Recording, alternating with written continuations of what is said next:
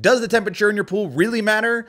In a word, yes. In 2 words, hell yes. I mean, if you jump into a cold pool in the middle of the summer, you'll know exactly what I'm talking about. Aside from the nasty, intense body temperature change that you will experience, there are actually some people who are at risk at certain pool temperatures. And certain temperatures of your pool water can put you at risk for bacteria and algae growth, and that's not great. So, what is the perfect temperature for your swimming pool?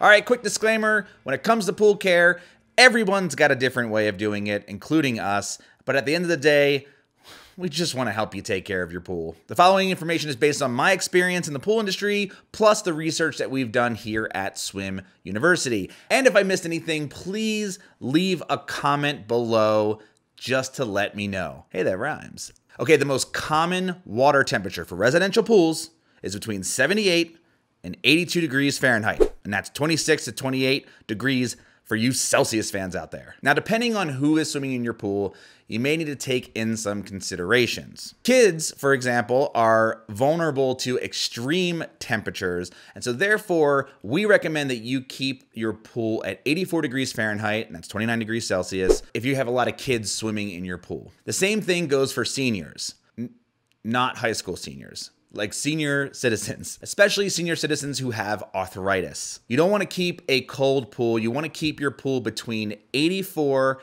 and 90 degrees Fahrenheit. That's 29 and 32 degrees Celsius. Now, what about for just people who are not kids, people who are not senior citizens? Where do you keep your pool temperature? Well, like I said in the beginning, between 78 and 82 degrees Fahrenheit, 26 to 28 degrees Celsius.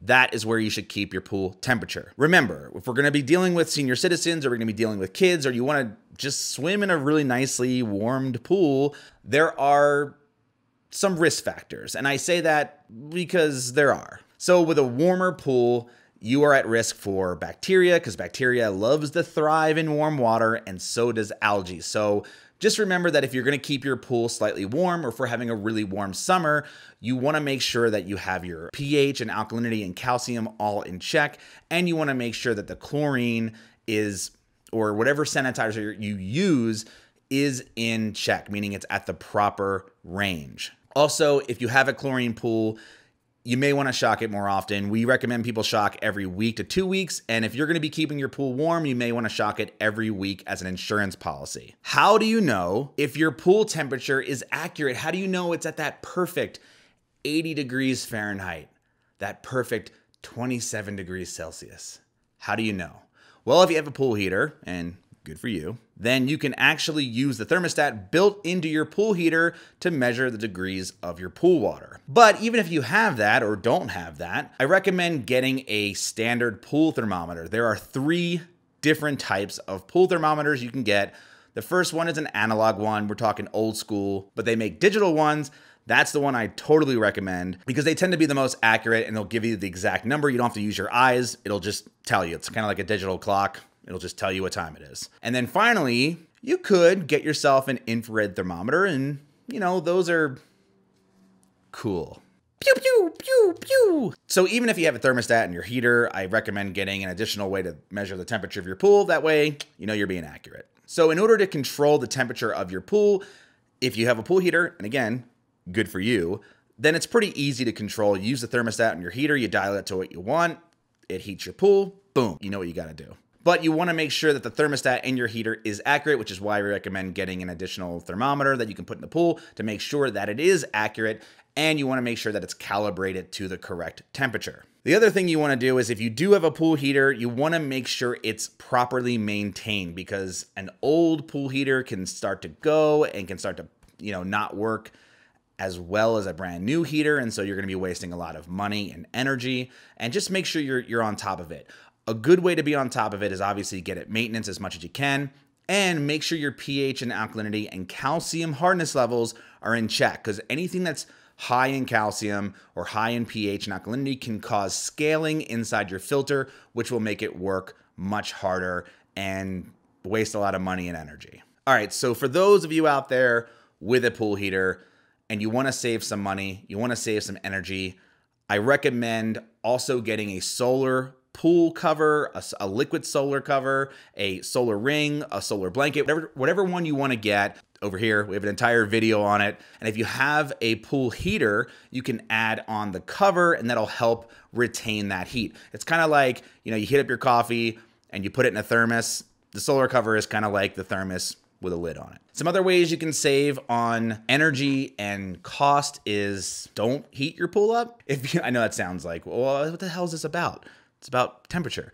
If it's hot out, that's gonna heat your pool naturally by the sun, and you can use a solar cover, you can use the solar rings or a liquid solar blanket. That's gonna heat your pool, and you don't really need to be running your gas pool heater or your electric pool heater during those times when the pool is being heated naturally by the sun. Another trick you can do is use your solar cover at night. At night is when you lose the most heat. In order to control that heat in your pool, use a solar cover or a liquid solar blanket or some solar rings at night to stop the water from evaporating, which will cause heat loss. Okay, so to recap, the perfect pool temperature. There is no such thing as the perfect pool temperature. However, the ideal pool temperature is between 78 and 82 degrees Fahrenheit. That's 26 to 28 degrees Celsius.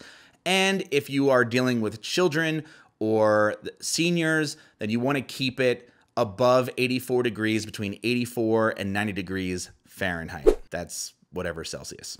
All right, if you want more tips on how to take care of your pool, I got something for you. We have a great resource for that, and it's called the Pool Care Handbook and Video Course. You can get it by going to swimuniversity.com/pool-care-handbook, and it's got everything that you need to know about taking care of your pool. It's a fully packed video course that's constantly being updated, and it's a 300+ page digital ebook that is also constantly updated. When you buy it, you own it for life. We're giving you 10% off by using the promo code VIDEO at checkout. That'll get you 10% off the Pool Care Handbook and Video Course. Thank you so much for watching. If you have any questions or you think I missed anything in this video, please leave a comment. Also visit swimuniversity.com if you want more information on how to take care of your pool or hot tub. And you can even subscribe to our YouTube channel for more pool maintenance and hot tub maintenance videos that we are publishing. So that's it. Thanks again and happy swimming.